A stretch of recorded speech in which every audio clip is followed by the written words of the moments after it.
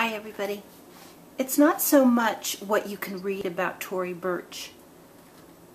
There's a lot that has been written about her skyrocket fame through Oprah Winfrey, the hard work that she did before Oprah Winfrey, and the fact that she's able, collection after collection, to merchandise the collection in such a way that is so saleable and what's called accessible to the American woman, the Japanese woman, soon to become the South American woman, the global woman. Now, does this come from her travels? Does it come from the fact that she spends, the aesthetic comes from Southampton and then it comes to Fifth Avenue? But in any event, it is covetable and accessible. There are dozens of boutiques. There are over 500 specialty and department stores where you can find the Tory Burch brand, the logo. However, what I found was that even though we can relate to her with a logo or maybe even color, somehow we associate things, it's really how she is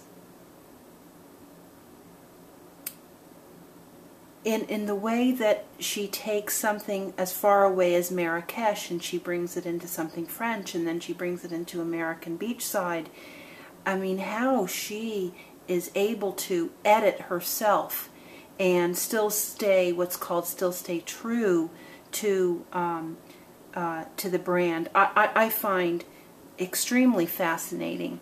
Her everyday life is fascinating. Her inspirations are simply fascinating. She creates moods around a woman's aesthetic. She creates moods around geography. She has beautiful videos on YouTube that describe much better than I could really who she is, and she wears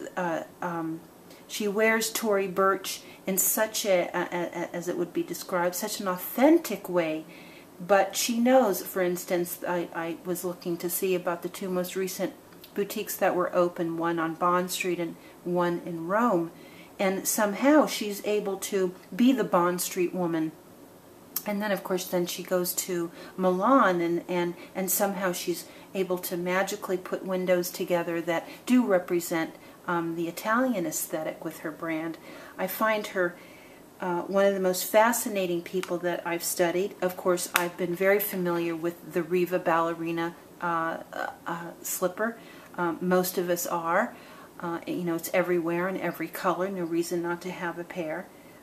She's priced things so that you can find yourself with a pair. She has tremendous following now in Asia, and the double T logo, I think, is probably very well known. And one reason why I brought the lantern out is that what appears to be very new is actually rooted in things that are very old, and so how she puts her gleam on it, I rarely, I just don't know enough about her to find out where this is now. I mean, we all know where it comes from, but it's like, how far can you take it? I'm very excited to do more research on the people that she's surrounded by, such as her decorator, working on her house in Southampton, and then, of course, he was assigned to do the flagship store, if I'm not mistaken, that's going to be opening up in August. And so as we work alongside each other at the Beauty Bubble, we're just going to talk more about Tory Burch. If you like Tory Burch and you'd like for me to discover something more about her line, please let me know and comment below.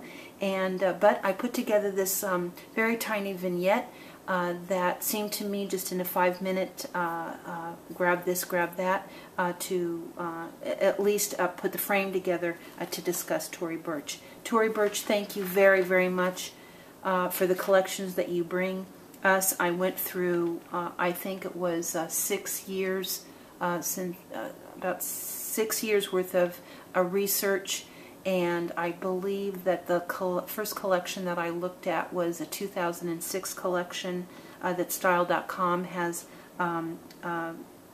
beautifully archived for you.